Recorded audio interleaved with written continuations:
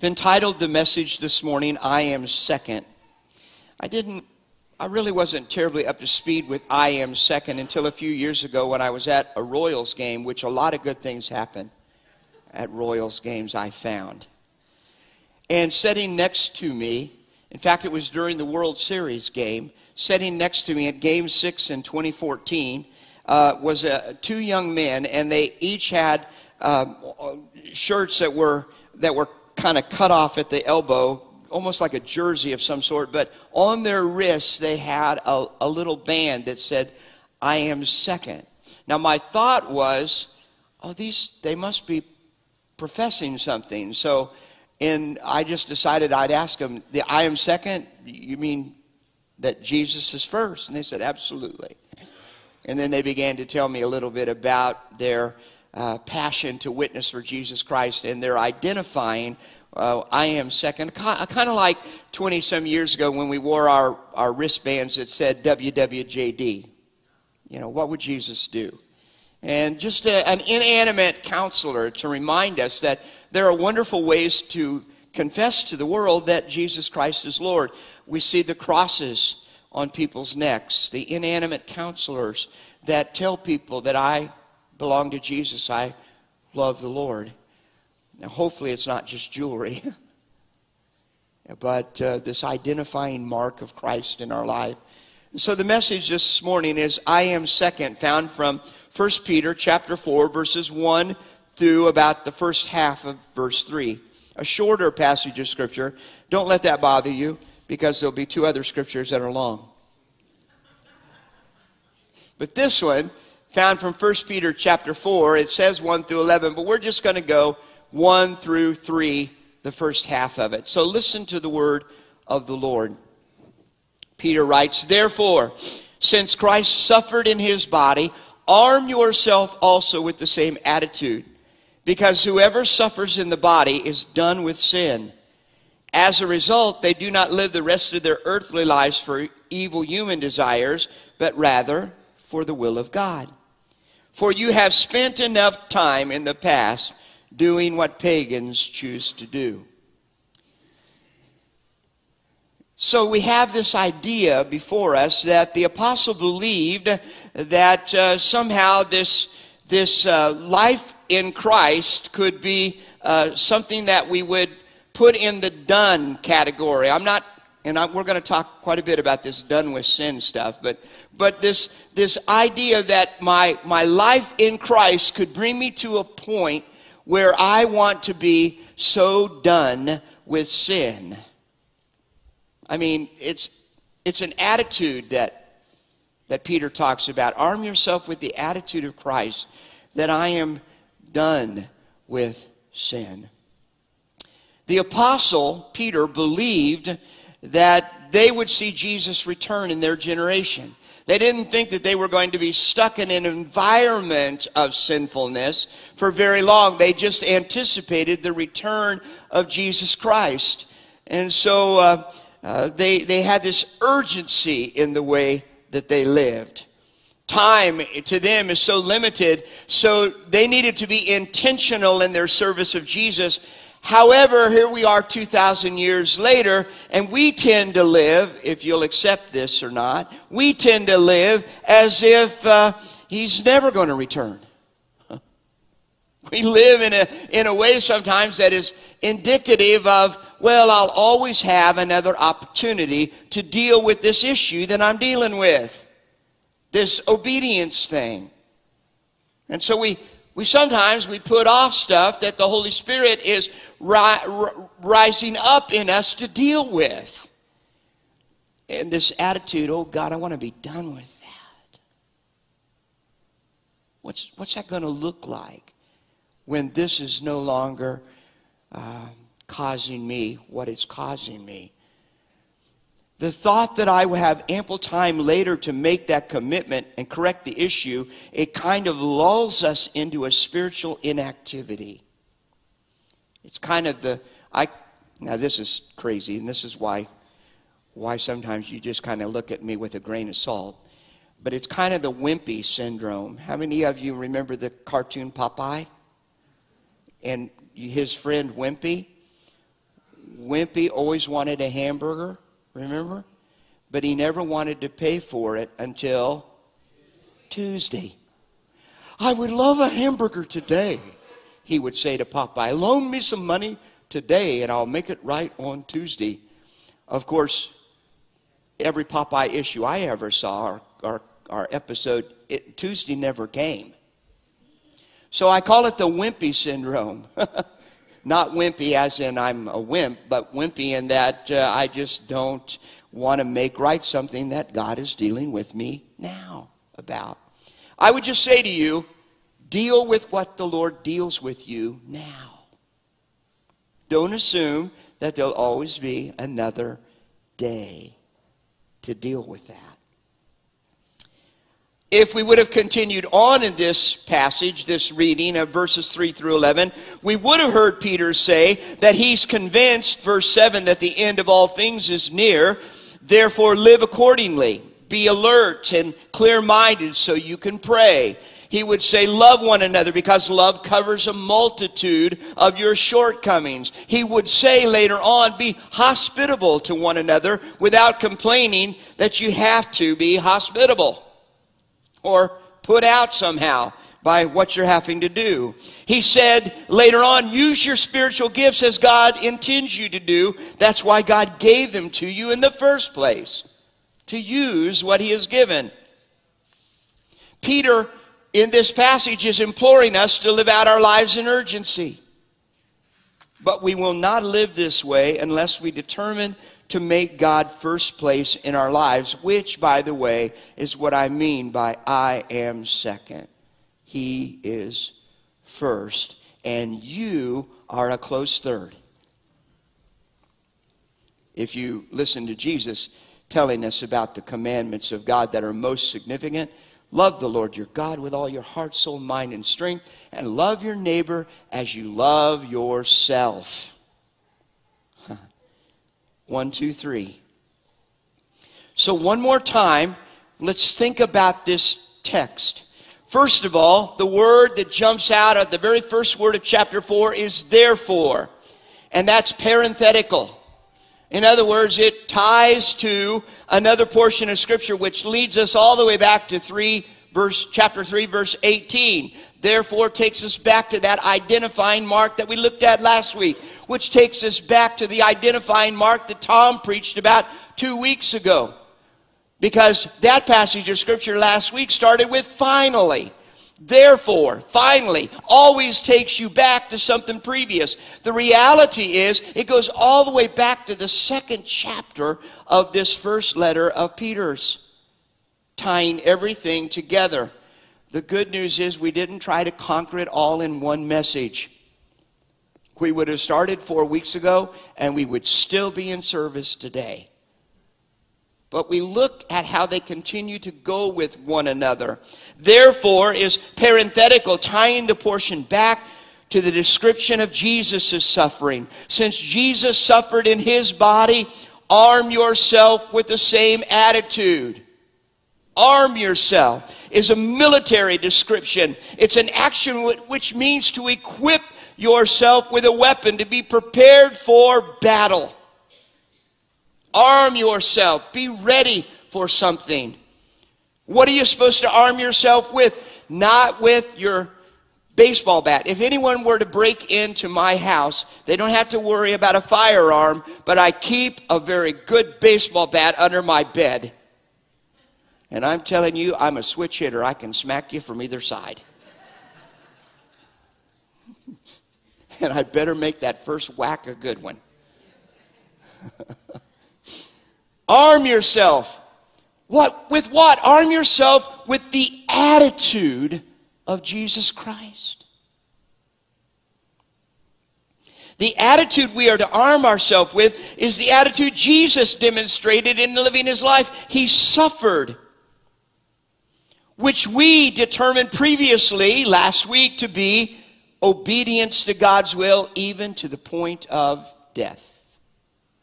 I don't really want to experience death. Jesus prayed in the Garden of Gethsemane, take this cup away from me. We're going to be sharing in the Eucharist at the end of the service this morning. Take this cup away from me if it be your will. But if not, I'm willing to die. Suffer. With the mindset of Christ. That's what Jesus modeled for us, and this is what Peter is asking us to do. But to me, the difficulty with this verse in Peter's statement comes at the end of the second verse. Or, I'm sorry, the end of the first verse. It says, arm yourself with the same attitude of Christ, because whoever suffers in this body is done with sin. Could we talk about that for just a moment this morning? Being done with something as huge and prevalent in our world as sin is, creates a legitimate question, I think, in the Christian's life. What does it mean to be done with sin?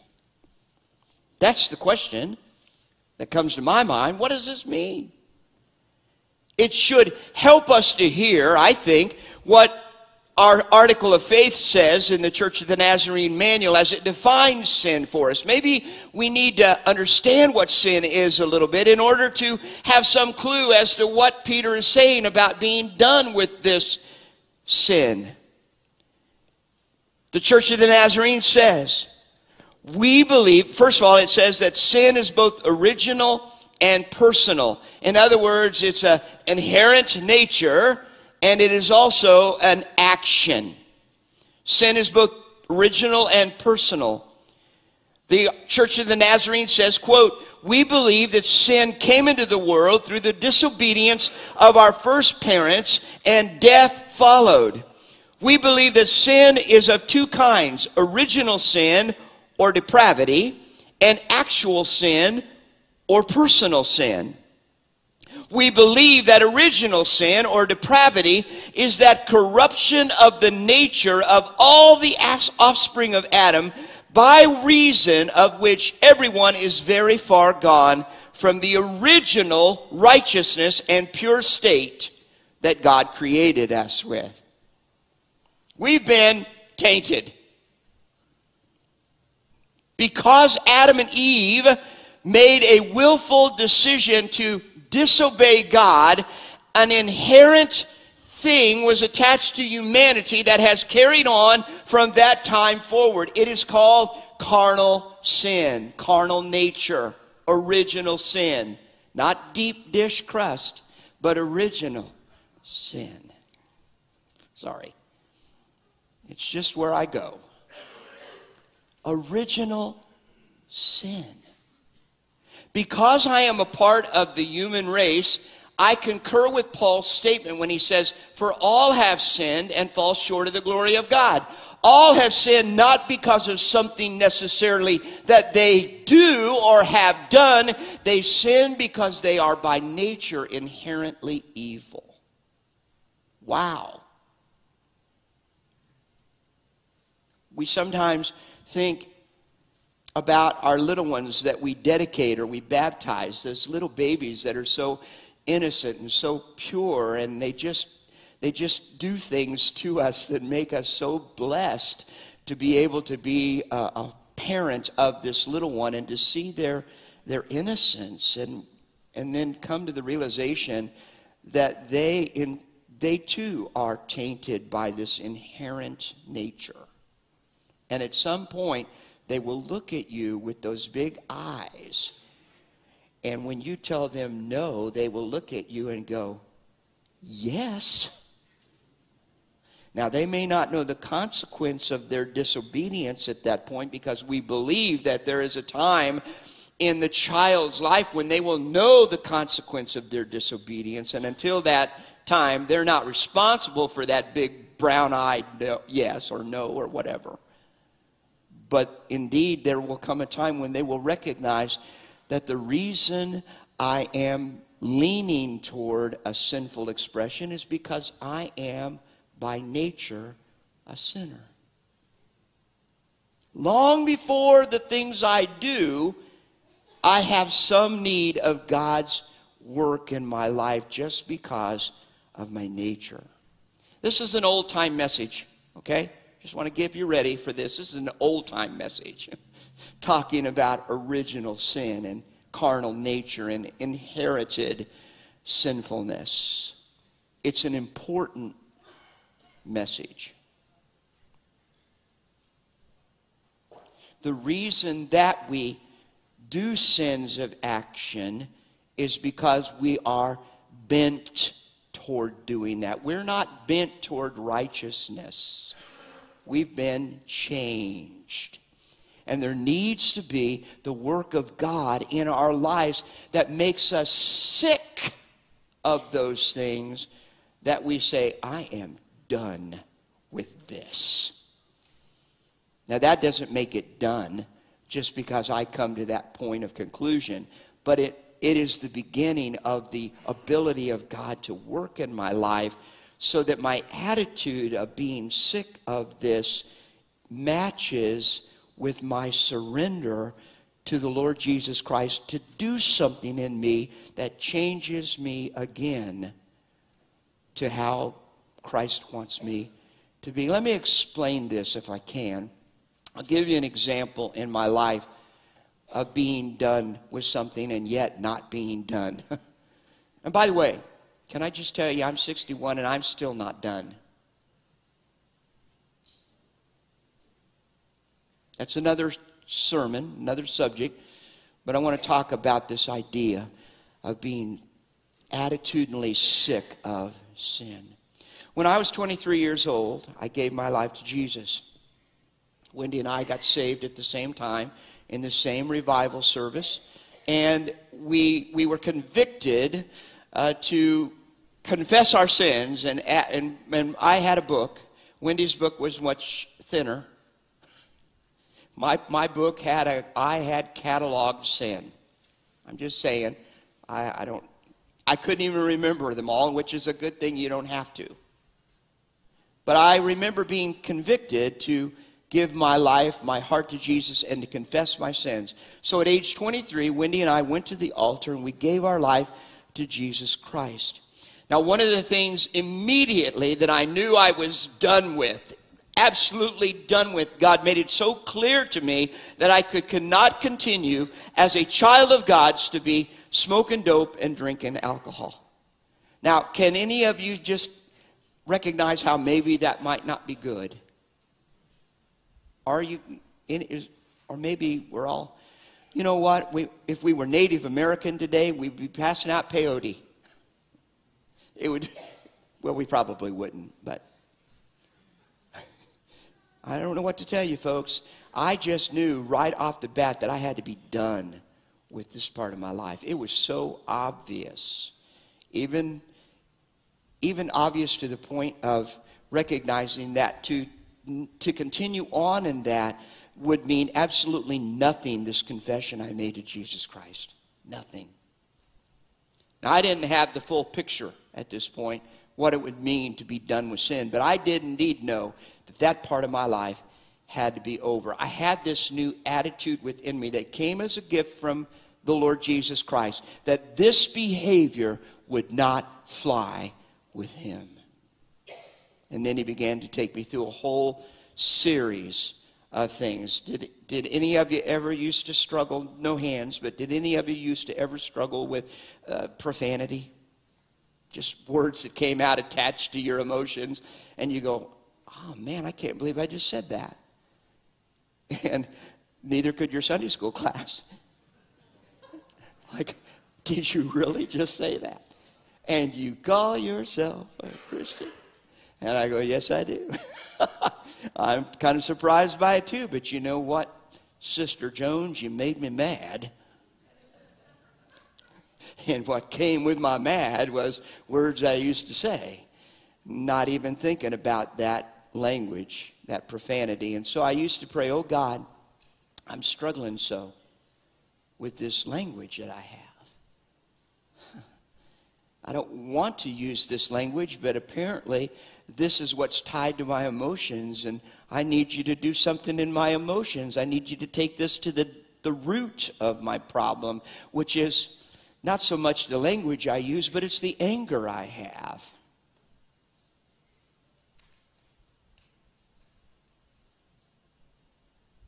What can you do with that? And God began to deal in these areas in my life with profanity and with anger. And then I was not the sharpest knife in the drawer or the brightest bulb in the school. And I was in mid-America, and I found myself being tempted to take my glasses with me on test day. I'm just telling you. What was that about? Well, it was my eyesight was blurry enough that I really couldn't see what the person next to me was writing down. And I was a religion major, and I wanted to get a good grade. And so I put my glasses on, and the Lord says, "What are you doing?" That's why I'm trying to see what my neighbor wrote down. I studied it, and I know it. I just can't recall it right now. And I put my glasses on, and the Lord convicted me right there. Here's what happened in this done with evil stuff. I really wasn't done with the battle. The temptation was just as prevalent as ever before. The problem I was having was, where is this thing inside of me that makes me so badly want to get an A in this class that I would put my glasses on to make sure I didn't miss one or two questions? Something's wrong in here.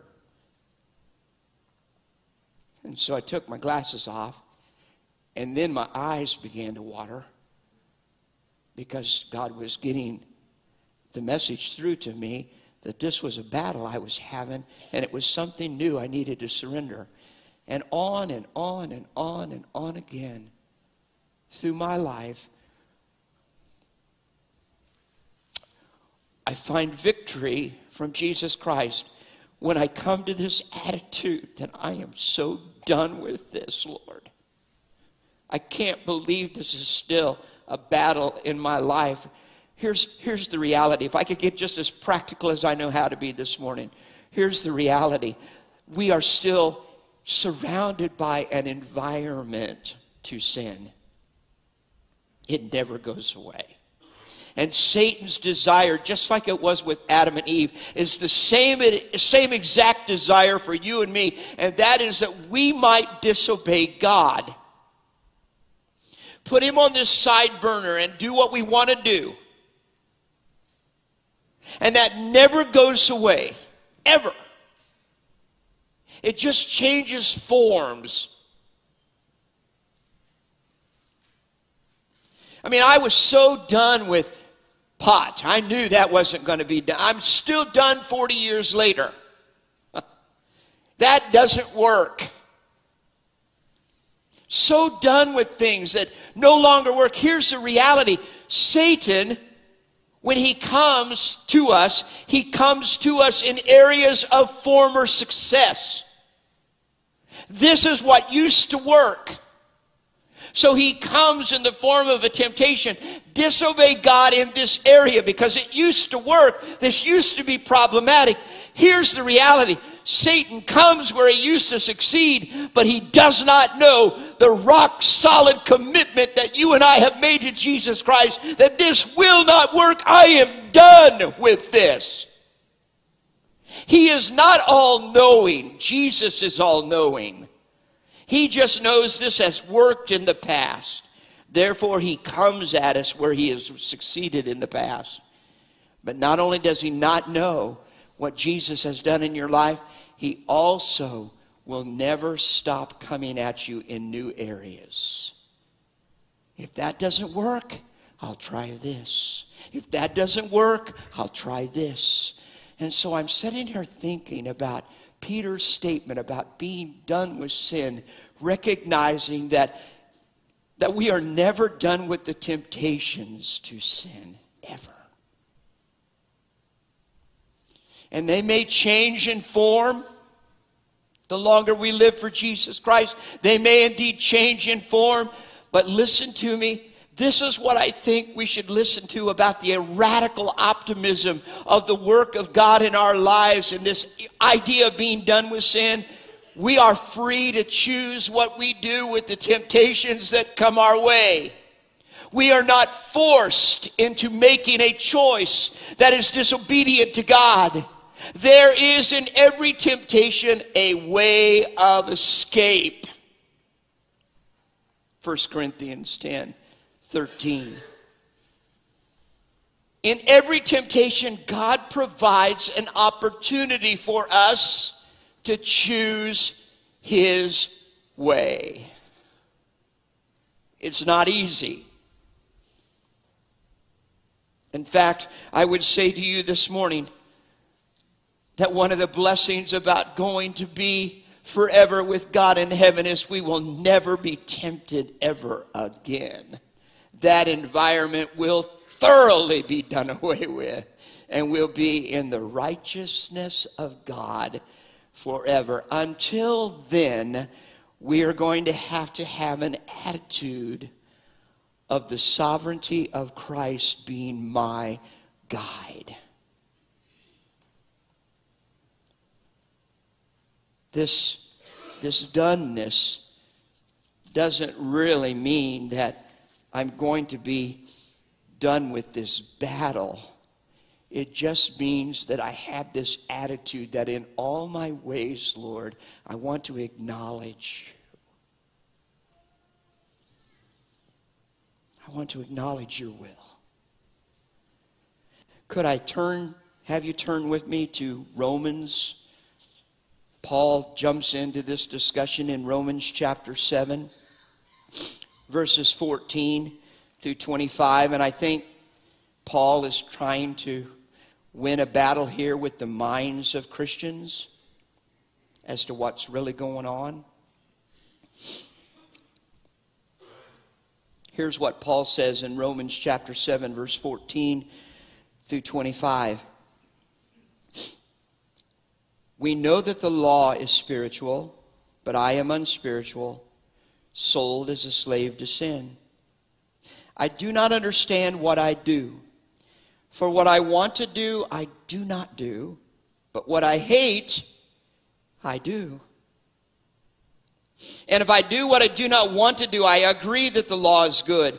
As it is no longer I myself who's doing it, but it is the sin living in me. For I know that good itself does not dwell in me, that is, in my sinful nature. For I have the desire to do what is good, but I cannot carry it out. For I do not do the good I want to do, but the evil that I do not want to do, this I keep on doing. Now, if I do what I do not want to do, it is no longer I who does it, but it is sin living in me that does it. So I find this law at work. Although I want to do good as a Christian, evil is right there with me. For in my inner being I delight in God's law, but I see another law at work in me, waging war against the law of my mind and making me a prisoner of the law of sin at work within me.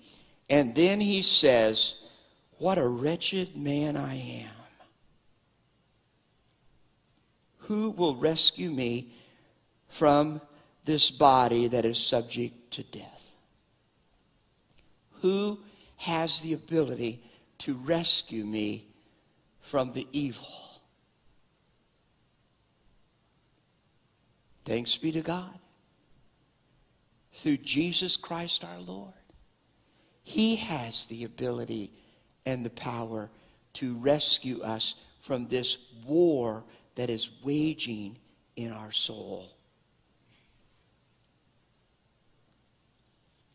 Denying that there is a war, if it does exist, is problematic.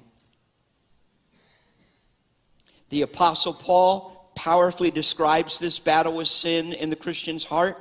It feels like a war in our soul. We advance some, we retreat. We win some battles, we lose some battles. But the keys to victory, if you'll hear me this morning, first of all, admit that the battle is still going on inside you. If it is going on, admit it. Just recognize that admission is the beginning of victory. It's when we live in denial that something is going on inside of us. Who knows why we live that way? Maybe it's more comfortable or it's easier. Maybe our Nazarene tradition has brought us to a place where we don't like to say that we struggle with something.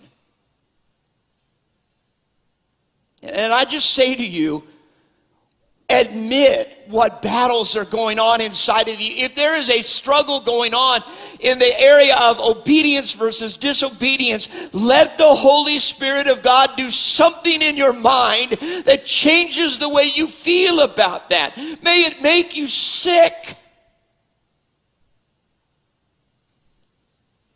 to participate in it. May the Holy Spirit become so dominating in your life that you don't need not one person on this planet to say, oh, and by the way, that thing that you're doing, that you don't need anybody telling you, because the Spirit of God is crying out to your heart, stop doing this. Surrender yourself to this sovereignty of God. But I tell you, the key to victory is admission that the battle is still going on. 2, to acknowledge how sick you are of the sin that still is inside. I take you back to the battle I was having with profanity. I don't know how many people I hurt with my language. I don't know how many people's opinions of my Christian walk was damaged by my language. And inside of me, I felt like, God, that's not that big a deal. People understand. People just talk like this, Lord. You know that ball team I'm playing with? Every one of them talks like this. It's no big deal for them to hear me, except, Lord, oh, I guess it's a big deal. I'm a youth pastor. I'm glad to proclaim to you this morning that Tom doesn't swear. Thank you, Tom. Our youth pastor, he's won that battle. He doesn't swear.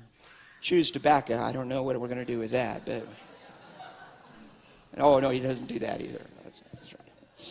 I'm sorry. Nothing like spreading images about our youth pastor. Oh yeah, it was Isaac. That's who it was Isaac. Yeah, he's younger. This, you can rationalize what's happening as not that big a deal, but you can never get away from the Spirit's conviction that says it is a big deal to me.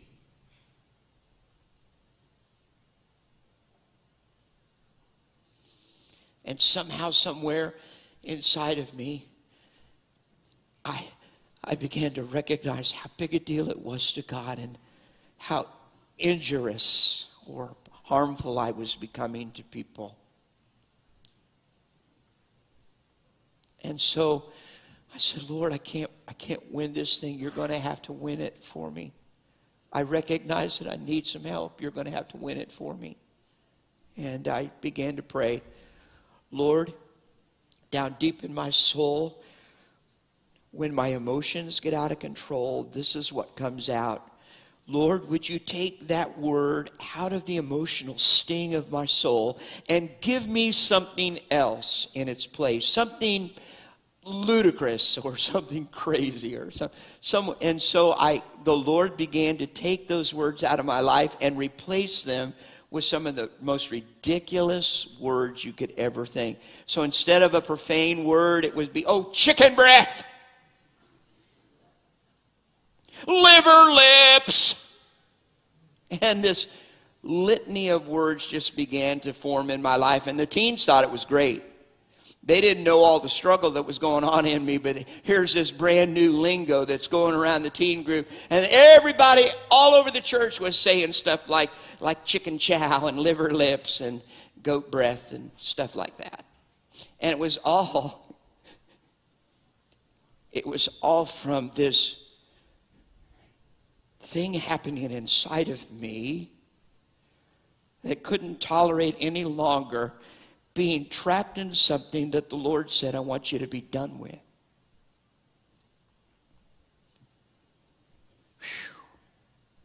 Whew. Victory. Peter says having the attitude of Christ towards sin will result in us not living the rest of our earthly lives for the human evil desires. Rather, it will be a heartfelt motive to please God in all of our ways. Paul eloquently describes to the Philippians the last passage I want to read before we take communion this morning. We studied Philippians together not long ago, and we spent some time on this passage, so it's not going to be totally unfamiliar. But Paul describes to the Philippians what it is like for us to be united with Christ, to be armed with Christ's attitude, as Peter says.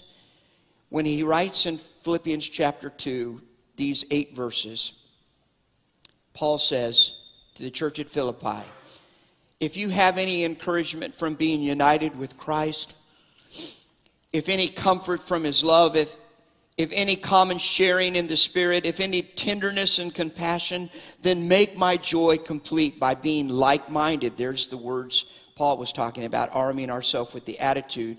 Being like-minded, having the same love, being one in spirit and one of mind. Do nothing out of selfish ambition or vain conceit. Rather, in humility, value others above yourself. Not looking to your own interests, but each of you to the interest of others.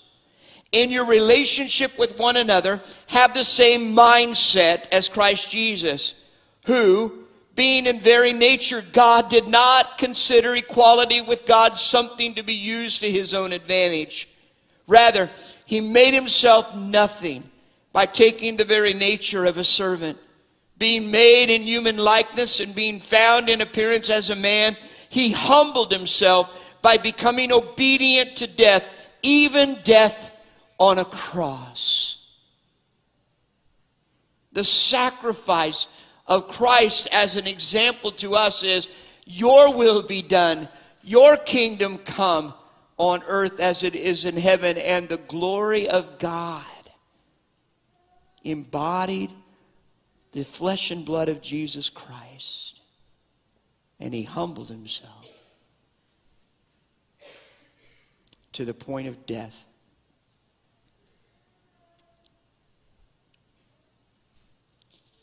I am of the belief that in order to be second in my relationship, it's going to require my death.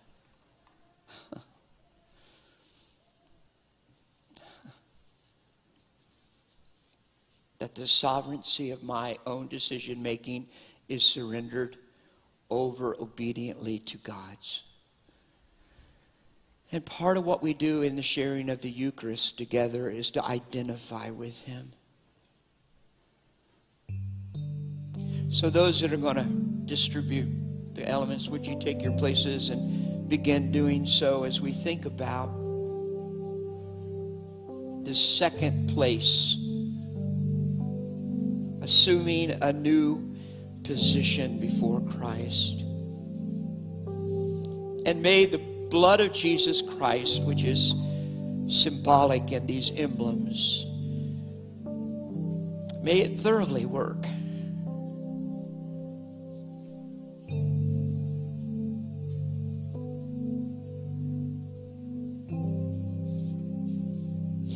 And maybe today, Jesus Christ is speaking to some hearts about things that you're in war with, that you're battling over.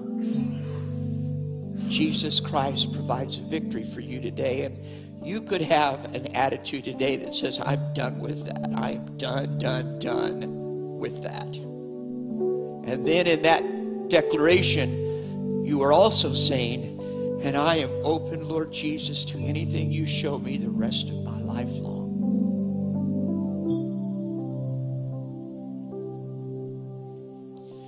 So before we take these elements in just a moment, we're going to take a moment of just quiet reflection before the Lord. as we identify with him at his table and recognize his sacrifice, may his Holy Spirit speak to our hearts. Could we just, as we're passing out the elements, could we just be reflecting on what the Spirit says to the church?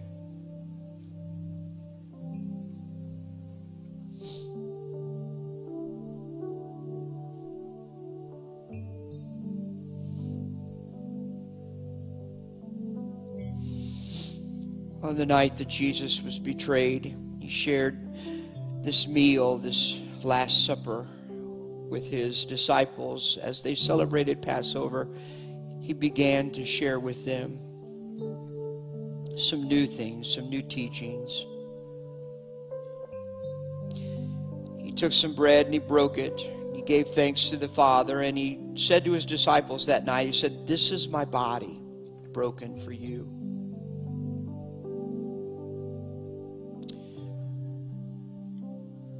So we take the bread today, Lord Jesus, realizing full well what you did for us and all that it entailed. And we bless your holy name for your willingness to surrender even to death on a cross. Take now this bread in remembrance that his body reigns supreme.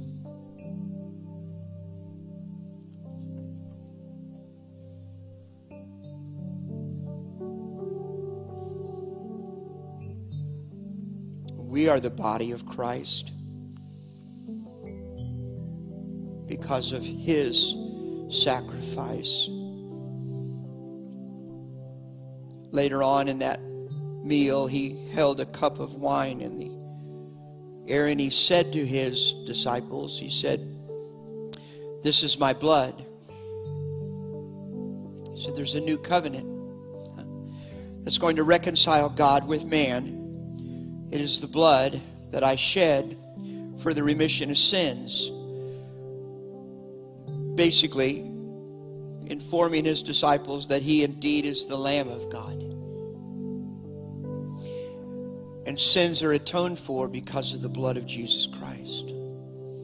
So he gave thanks, and they shared in the cup together, realizing that it is the blood of the Son of God that reconciles us, forgives us of sin, cleanses us from sin. It is the blood of Jesus Christ that works in our life day in and day out. Oh God, bless us now as we share in this cup together. Take it and drink.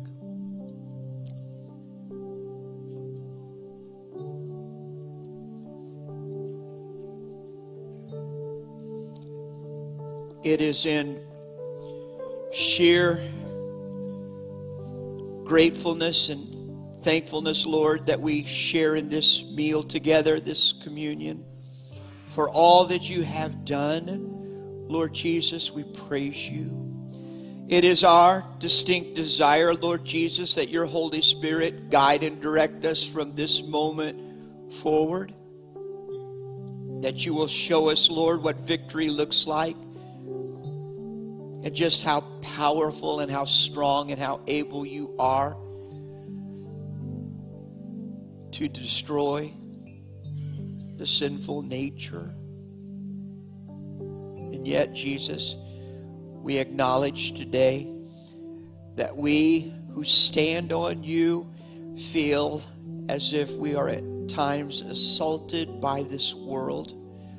Oh, Holy Spirit, I pray that we would have the same attitude of Jesus Christ, and that we would humble ourselves,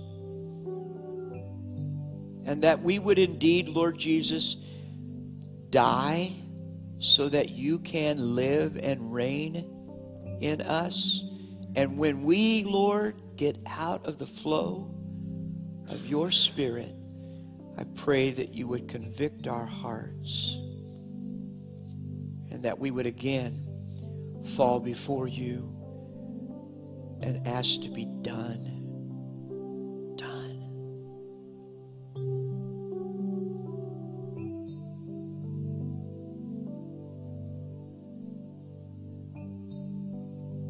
praise you and thank you, Jesus. In your blessed name we pray. Amen.